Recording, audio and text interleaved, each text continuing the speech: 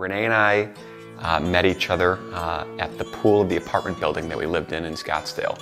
So we both had just been living in the building. I was out with a few friends just having some cocktails poolside. Renee came walking through with dog Jackson. I'm sure I was awkward and uncomfortable, you know, as you often get when you see a pretty girl.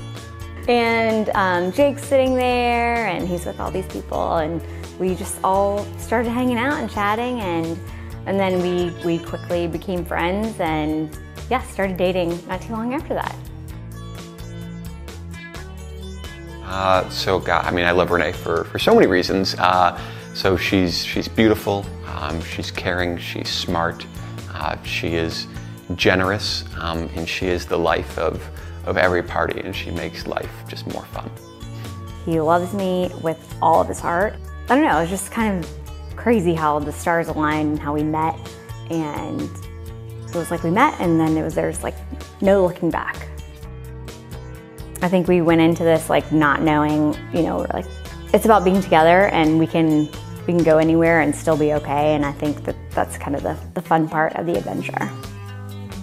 I think it's been a long time coming, so to speak, so I'm excited to do so, and I'm excited to officially call her my wife.